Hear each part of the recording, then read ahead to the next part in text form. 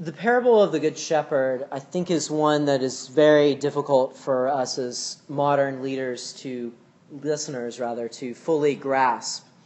Or at least it is for me. We hear it and we think we're immediately condemned or justified by our own actions. By whether we're the first one on site, helping the stranger, the one we do not know, who is having some kind of trouble, or at the very least, really bad day. But I think to fully grasp what is going on in this lesson, in this reading that we've had today, in what's going on in the parable of the Good Shepherd, what Jesus is really trying to say to us here, I think to really understand all that, we need to look at the end of that lesson and see what it is that Jesus tells the man that's questioning him about who his neighbor is according to the law, this lawyer. We need to look at what Jesus is saying to him, which is, at the very end of our lesson today, go and do likewise. But what it is that Jesus is telling this man to do, what it is that he is saying to go and do likewise, it's probably not what we initially thought it was. Because what we see right before what it is that he is called to go and do, we see when Jesus asked this lawyer about the three characters who see this man at the side of the road. When Jesus asked this lawyer about them, which of these three was a neighbor to the man who fell at the hands of robbers? And what it is that the lawyer replies there, what it is that Jesus tells him to go and do, is the lawyer says that the neighbor is the one who showed him mercy. And so that is the action that Jesus is calling him to emulate, to show mercy.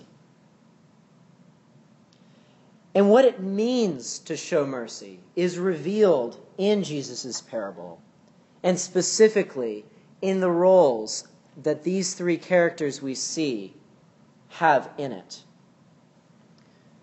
Now the first two who come by and see this man on the side of the road are a priest and a Levite.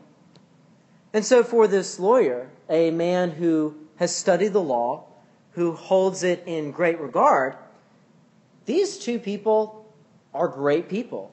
They're exactly the people he wants to emulate.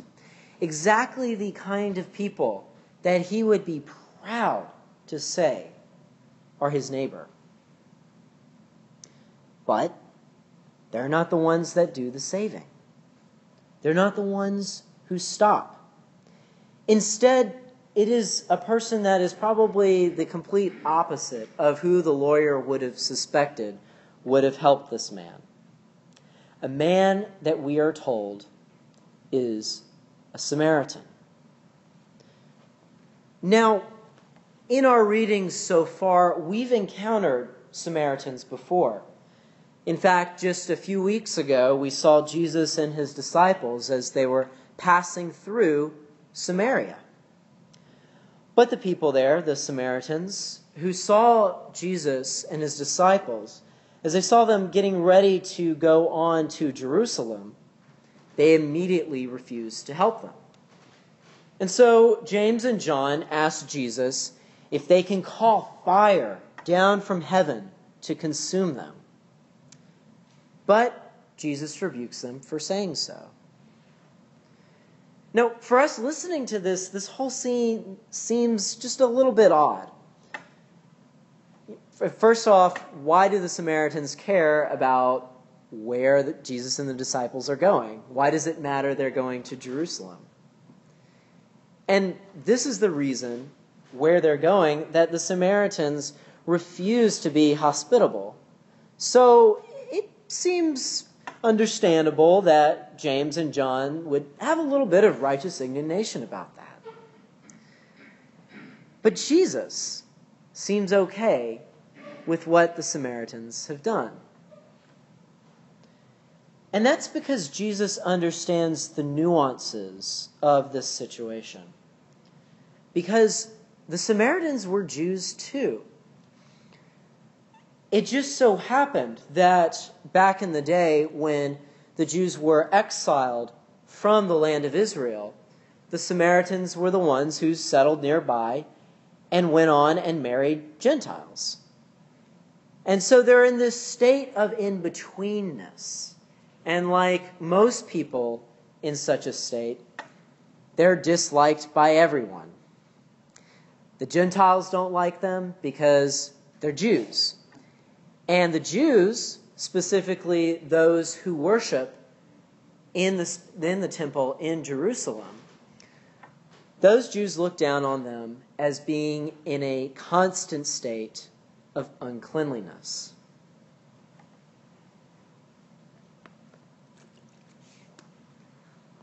You see, these Samaritans, they're outcast. They're disrespected, disregarded on all sides. So a Samaritan is not the person that the lawyer talking to Jesus would have had any respect for, or any inclination that he was capable of any kind of good and just action. And yet it is one of these Samaritans, one of these supposedly unclean people, who does exactly what the law prescribes. It is this person that does exactly what a neighbor is supposed to do. This Samaritan looks on the man lying in the road, beaten and left for dead, and chooses not to care who he is.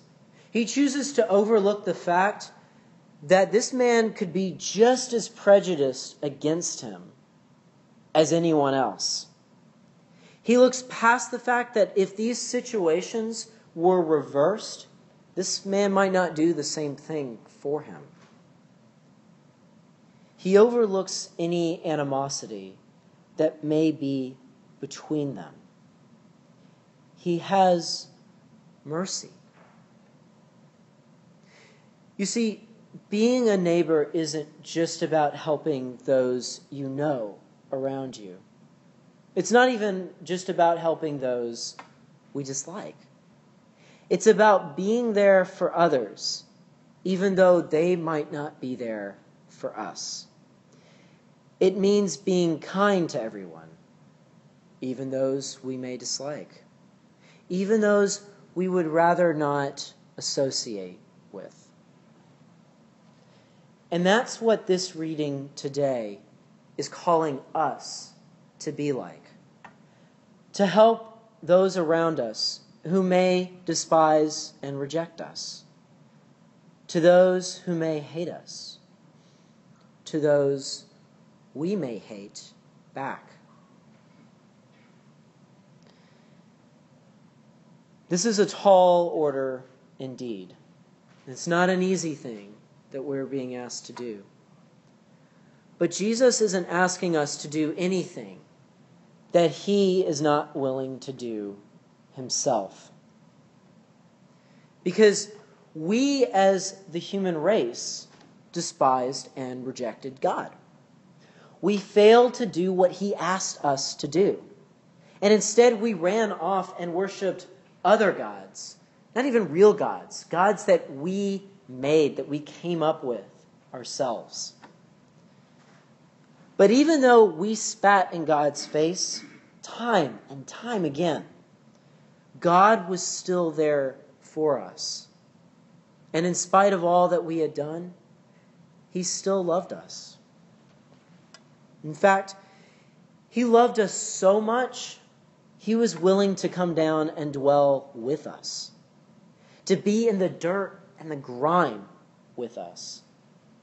And even when we continued to reject him, in spite of all that he had done, in spite of his love for us, he chose to die for us so that we might live again, regardless of anything that we had done.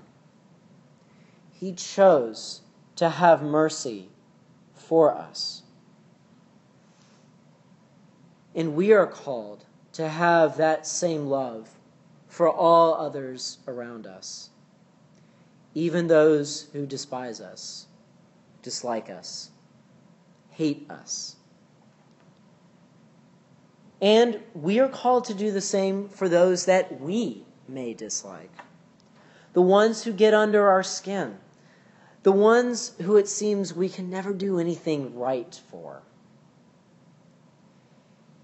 Being a neighbor means having mercy on others, just as the Samaritan did for the man on the side of the road, and just as Jesus Christ did for us.